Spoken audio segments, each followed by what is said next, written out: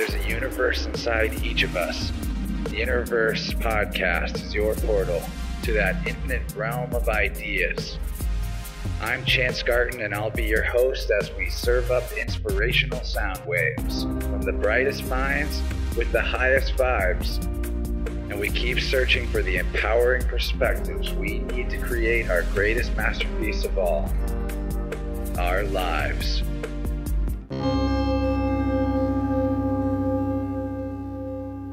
Welcome to the One Within All, everybody. Back to the Innerverse Podcast. I'm your host, Chance, and today we're joined by Davis Pfund.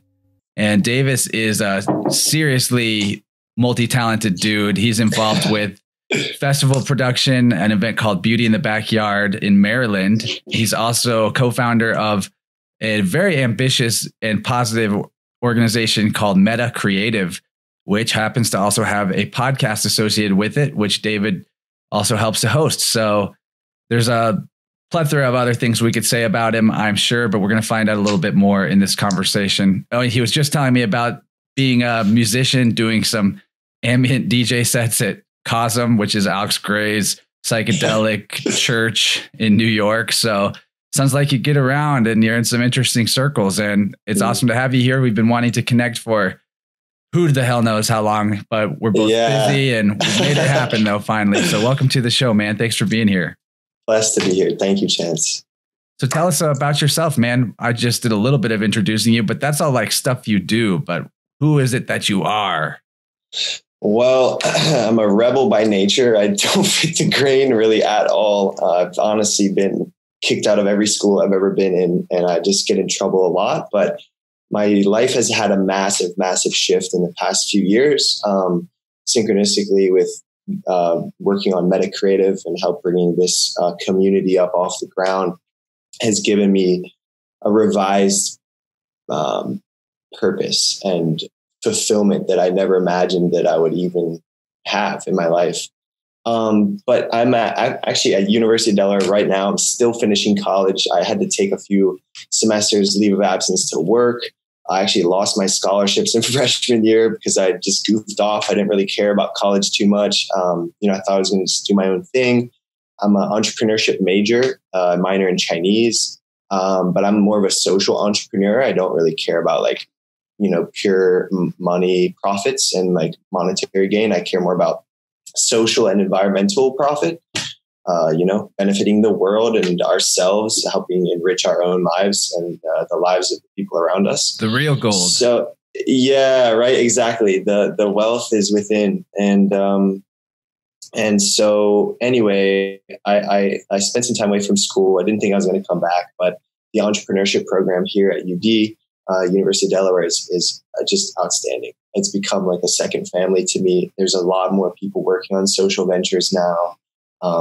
It's a really supportive community that I'm blessed to be a part of, and has given me new hope. I went through a program called Summer Founders, which is basically an entrepreneurial accelerator program where we got to work on this idea of Mettā House. So you mentioned our community events organization called Mettā Creative. It's actually pronounced Mettā, but we just say Mettā. It's a Pali word. It's an Indian sub dialect. It means loving kindness, which is a really cool word.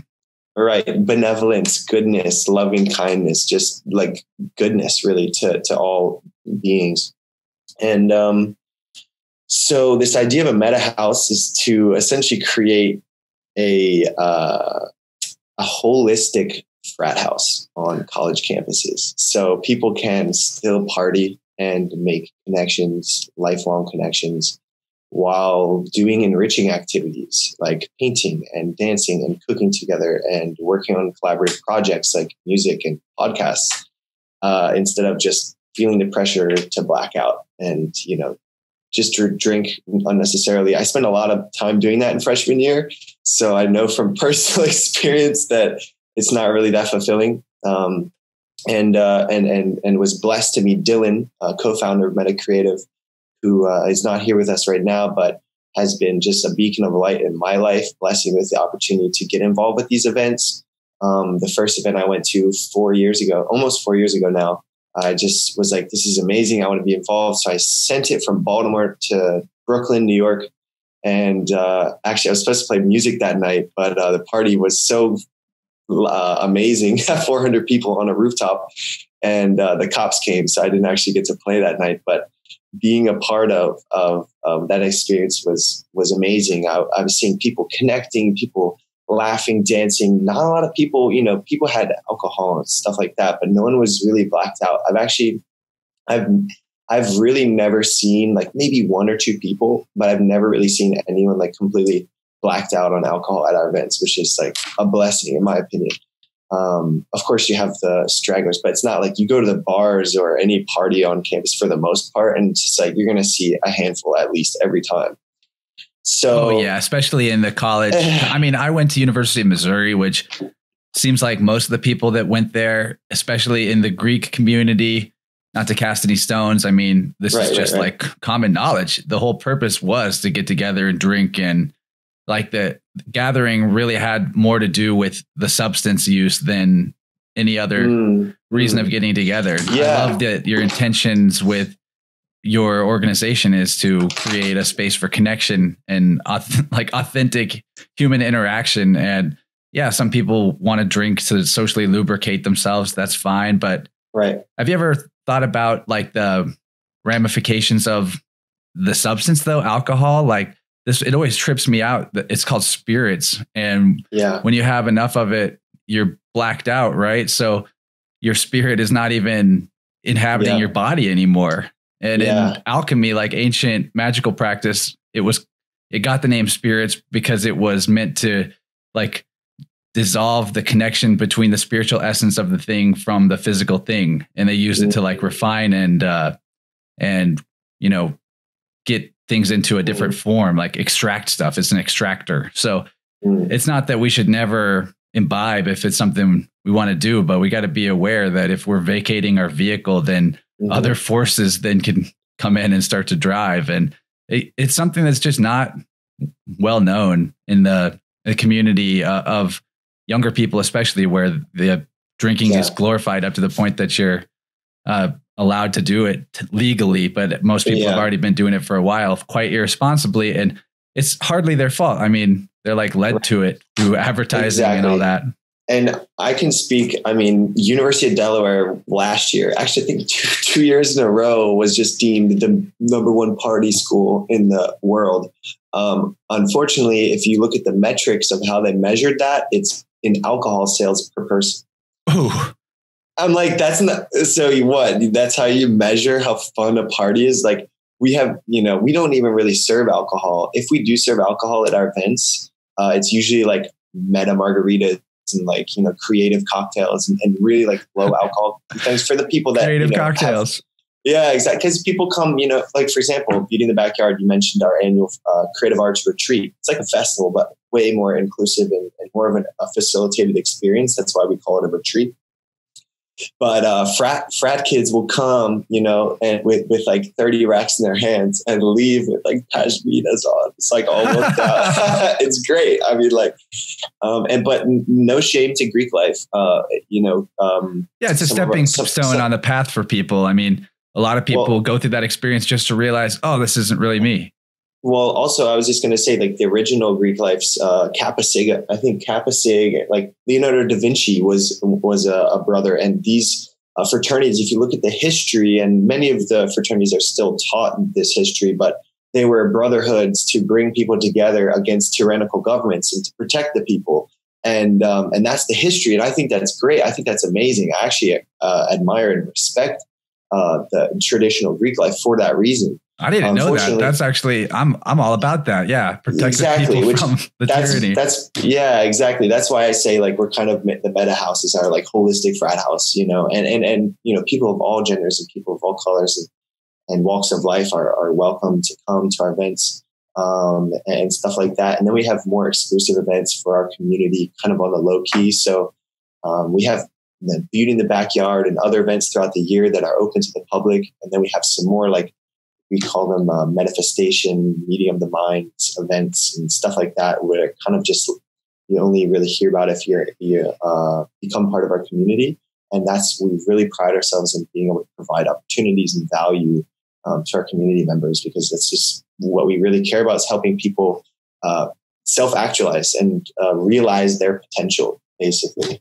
So, yeah. Awesome, dude. Yeah, that's why I even make this podcast. It's all about the self-actualization and realizing your potential isn't something that you achieve one day because you made something or you accomplished something. Realizing your potential literally just means realizing you have infinite potential and then acting like it. Right. And that's an everyday thing. Yeah, absolutely. So just to like touch on the focus of what we're doing, essentially, we kind of talked about how people are coming together, making those friendships. It's kind of a twofold problem. The most obvious, well, I mean, it's debatable, but there's the most obvious to a human to understand in terms of our lives is that everybody is connected virtually, but we're all disconnected personally. We've lost a lot of our interpersonal communication skills.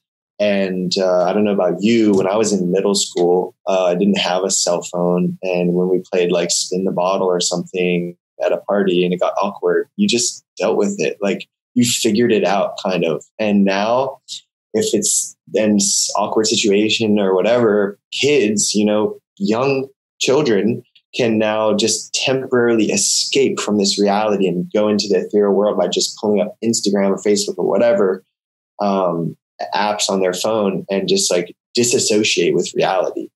So yeah, anyways, there's a lot of different problems here, but that's the one about connection.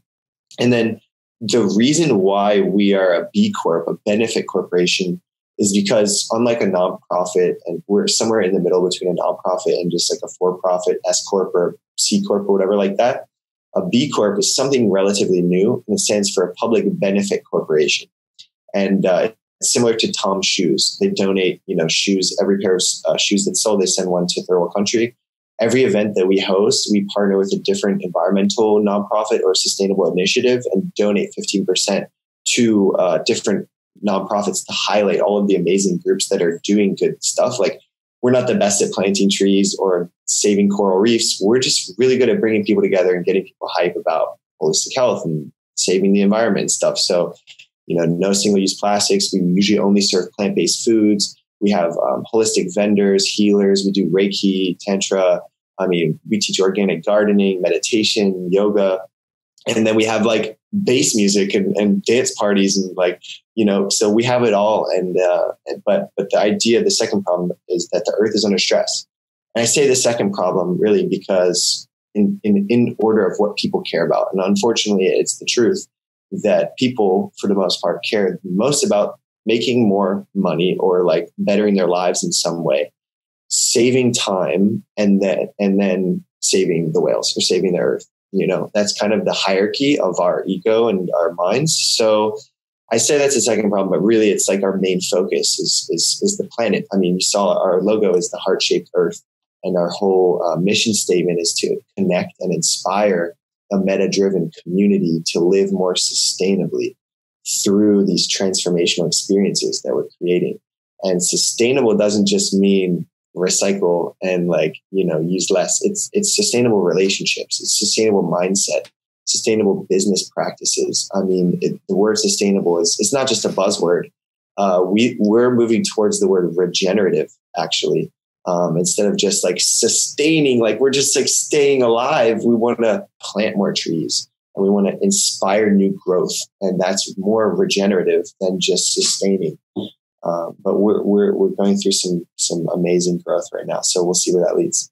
Man, I love it. I love it. I'm really aligned with your mission personally. I'm sure the audience is too. Bless. Thank you. And I think it's really important whenever we're looking at the big picture, because even though we tend to prioritize stuff, like you said, self needs before, the needs of the planet or our society or community, the tyrannical controllers, if you will, they have had a game plan for a long time, which is to get people so freaked out and scared about problems in society or problems with the environment or whatever doomsday scenario is cooked up by a religion or by a government to get everyone in fear. divide and conquer. The goal, yeah, is first of all, cause people to like blame each other for the problems instead of pointing the finger back to themselves and saying, well, what am I doing in my lifestyle that's unsustainable?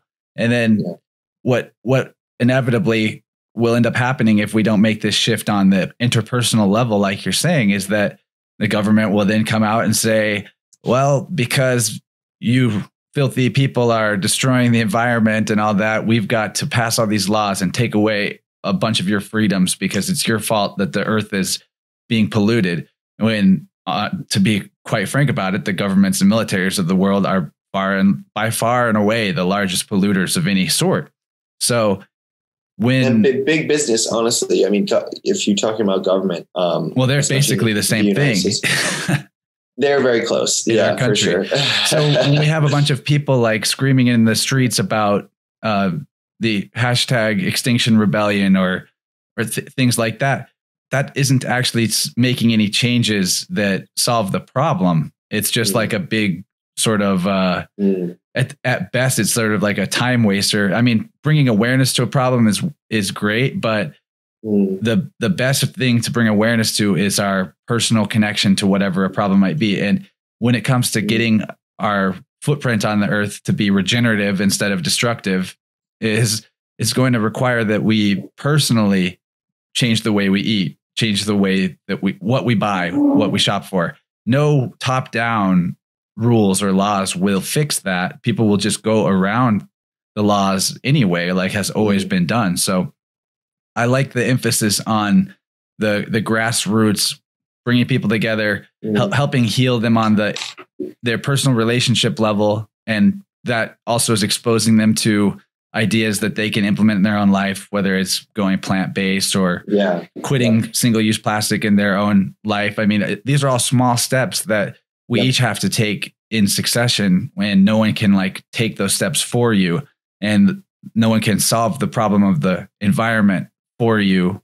No rulers or laws can. So I'm really interested in your events. I wish that I lived closer, because it would definitely be the type of thing I'd be going to. I love anything that brings the magic of like the music festival and transformational festival community from that world to the real world, quote unquote.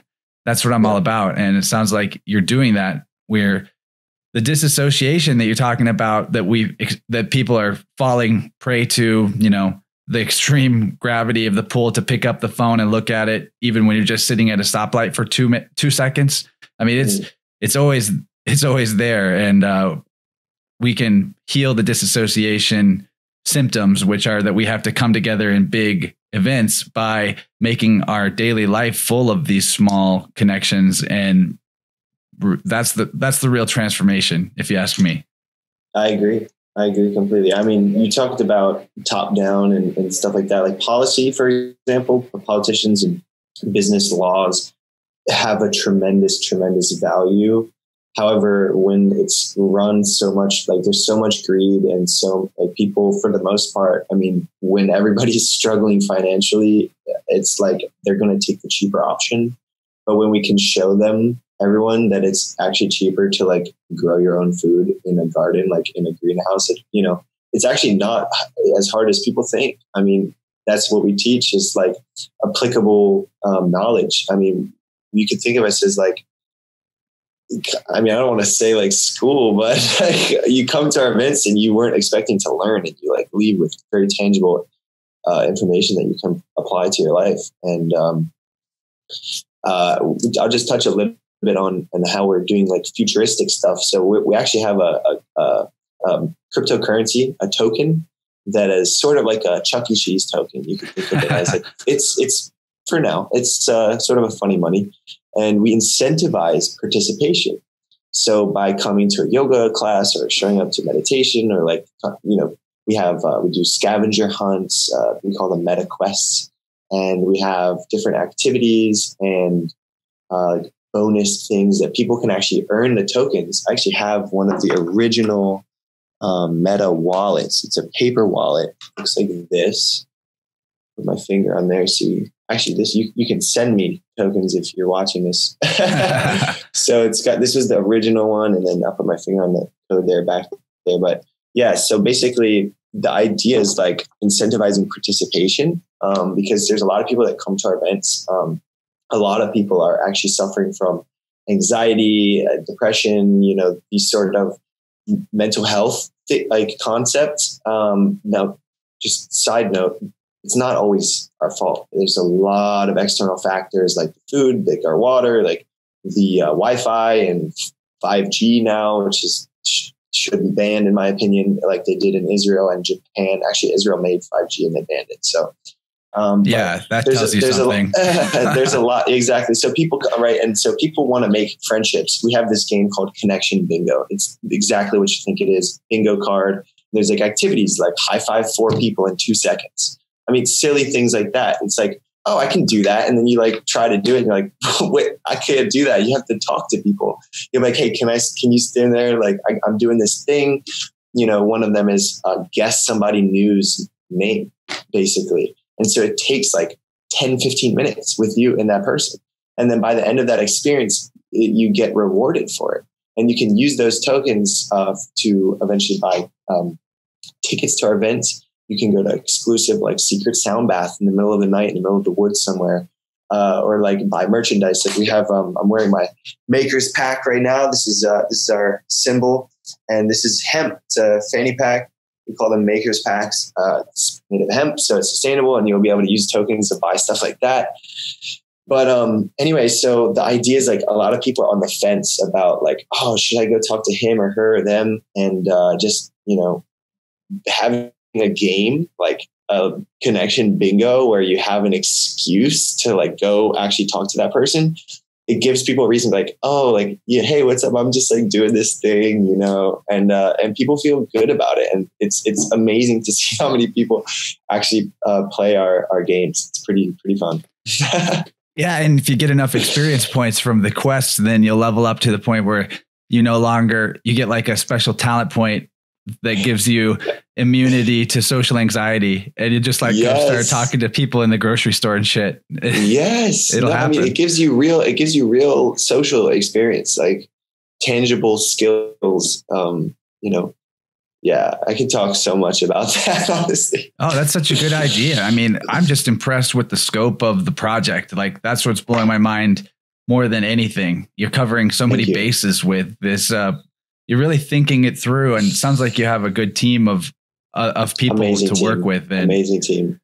I'm a little jealous that we don't have an organization like that where I'm at. Well, we're growing. And actually we can talk after this about expanding Mettā Creative to create different chapters. We're really close to having this model finalized where anyone can, start a chapter in their city and have the support of our organization behind them, resources, instructions, connections, a game plan on how to reach out to venues, how to bring people together and that sort of thing.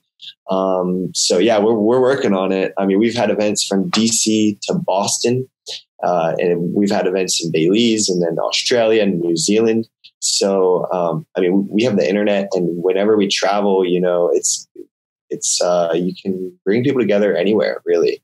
So don't be jealous. Look forward to the collaboration. Definitely. I mean, people drove it's an admiration kind of jealousy for sure. People drove from Maine, California, and Florida to come to Beauty in the Backyard this year, which is on the East Coast in Maryland. So I mean, people are driving from right now everywhere in the United States to come. We've been doing events for 4 years, like I said, but it's only our second year of Beauty in the Backyard, and this year was amazing. I mean, absolutely I'm just blown out of the water. Our team is amazing. And I could talk so much about that. Like our the way we bring people onto the team is a really different than most companies or organizations for that matter. Most of us are just super passionate about this project that we're working on. So when we kind of wait for people to step up and ask to get involved. And when they do, we ask them 3 questions. The first question is, what kind of work are you good at?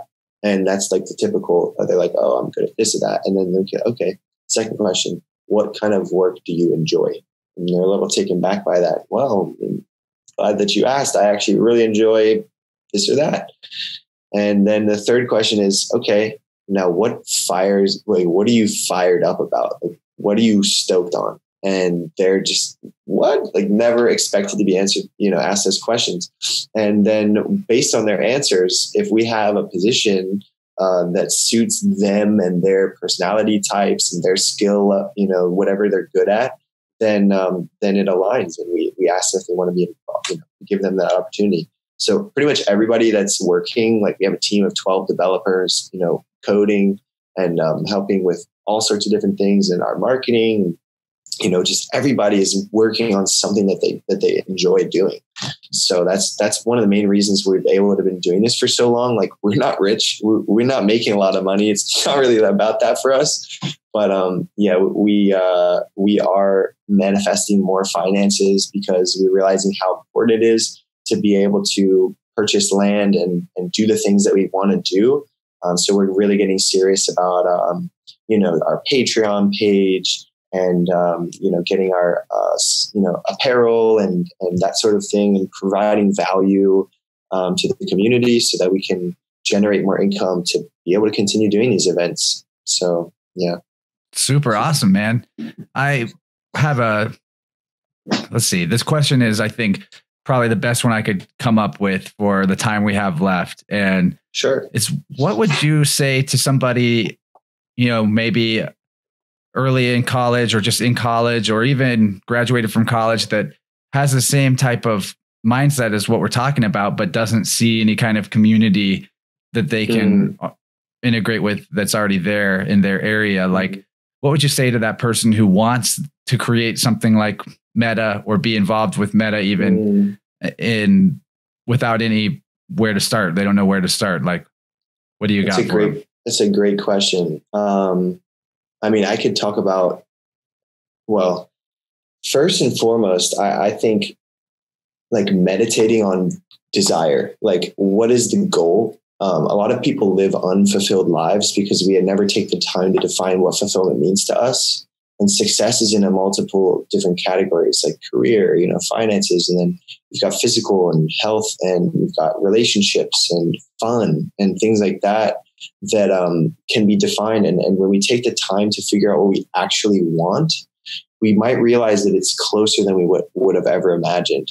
I know for me here at University of Delaware, #1 party school last year based on alcohol sales, I was having a hard time finding these people, these forward-thinking people that, like doing yoga and eating plant-based foods and stuff.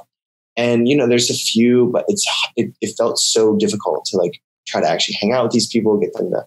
So I'm like, you know what? I'm just going to keep investing all my time in doing these events and like building something.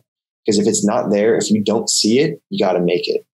And I know that there are more communities popping up. More people are getting interested in crystals and holistic health and essential oils and clean energy, solar and stuff like that. And I would say check out meetup.com.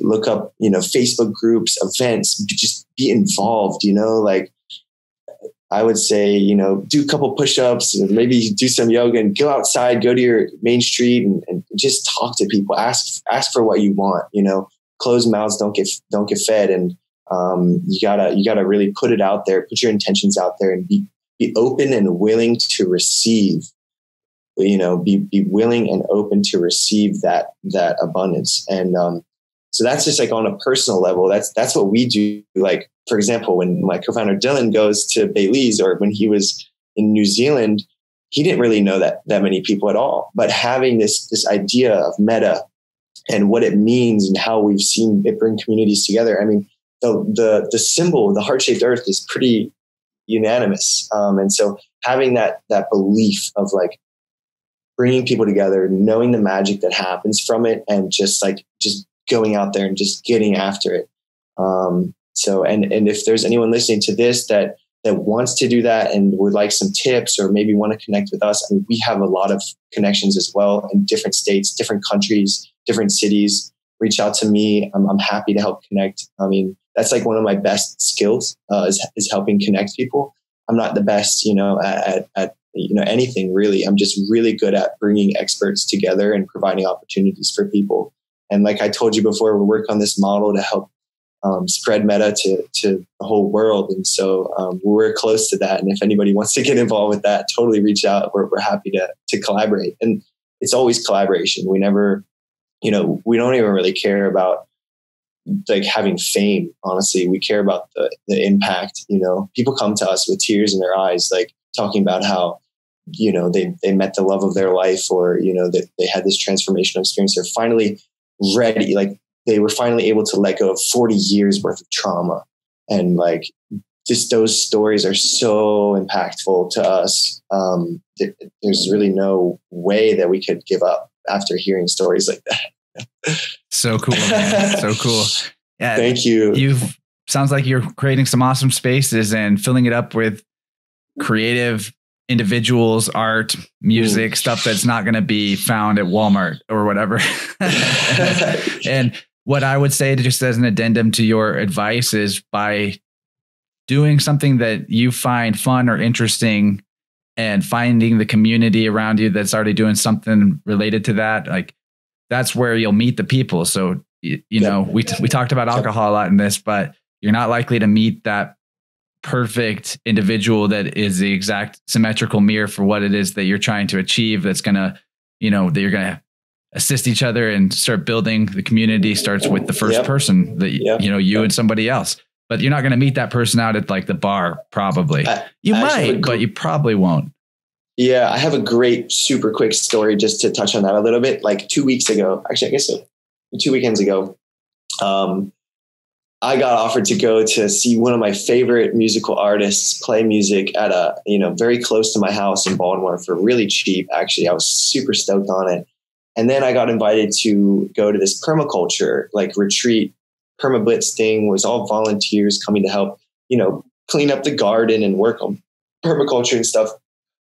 Excuse me.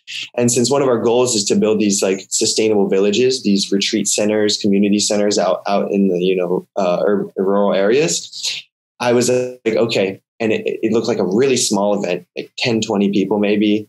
It ended up being a couple more people than that. But I was like, what's the trade-off? Do I go hang out with the people that I really want to hang out with and see the music that I love? Or like go to a place I've never been with people that I don't know, but that are working on something that I'm interested in? So what do you think I did? I was like, you know what? It probably makes more sense to go to the retreat center. We drove 2 hours to get there and ended up meeting amazing, beautiful people. I got gifted this Flower of Life Orgonite pendant with silver and gold and copper and stuff like that. And just meeting such great people. So whatever you want to do, I would say, imagine where are these people that you want to connect with. Maybe they're at the yoga classes. Maybe they're at like the coffee shop. Maybe, maybe they're not at the bar, think about like where these people and where these energies reside. Just put yourself in that environment. Oh yeah. And there's bound to be, wherever you are, there's bound to be like permaculture stuff going on somewhere outside of town. That's something and they're always looking for more people to teach and bring in to help assist with work or whatever. So this is awesome, but we're past the time, man. We got to let you go. Thank you, Chance. I really appreciate that, man. I'm just checking out your banner. Imagine something new. Like, we definitely, entrepreneurship is solving problems. And that's something about innovation, is doing something new. Actually, University of Delaware's motto is dare to be first. So it's kind of synchronistic. Like we pitch to people in suits and ties and they're looking at us like, what is a party? And it just doesn't make sense to a lot of people. So we're doing something radically different. And it seems like you're aligned with that. So I appreciate you and this podcast, and super stoked and hope to collaborate soon in the future, man. I really appreciate it. Yeah, I'm sure we will. I'm going to practically guarantee we'll meet in real life at some point too. So yes, I would love that. It'll happen. I would love that. Yeah. And I've got a lot to learn from what you guys are doing. I'm a perpetual lone wolf type. Like I've never brought anyone else in to assist with any element of what I'm doing here. And I'm sure that I could go farther and faster together. So, well, let me know how I can help. I'm always willing to help in any way that I can. Yeah. Cool. Well, you'll help by being on the show and posting it to your network, and we'll cross-pollinate because I'm sure that we've got listeners to Interverse that are probably up on your coast and might want to come to your. Yeah, I was going to say all ships rise with the rising tides. When you succeed, I succeed. When I succeed, you succeed. We all win together. Yeah, man, that's the model that we're moving to for sure. A lot of us are already on it. So thanks for being here with us, everyone. Check out mettacreative.world, if that's correct. That's correct. Yeah. Yeah. METTA creative.world. And is there anywhere they can find your music? Oh, me personally, if you want to go to my Instagram, Lunar Sundance. Also, if you're interested in like sonic geometry and sound healing and meditation music, that's like my passion. Yeah. My true like calling it, I feel like, and that's the musical plant.world. And then you can see, but most people don't get hype about meditation music. So that's why I like do hip hop and I make, live jams. And well, you gotta have fun too. There's both. Exactly. I mean, I think that kind of ambient relaxing music is fun because I can do fun stuff while I'm listening to it and not be distracted, but I also like music that is so outrageous I have to stop what I'm doing and move around. So, trust me, we have all of it. I love that. Awesome. Well, it's been a blast. It flew by. I mean, we definitely got to do this again. There's a lot of directions that we could go, and we're super aligned. Thanks a lot, Davis. It's been real. Cool.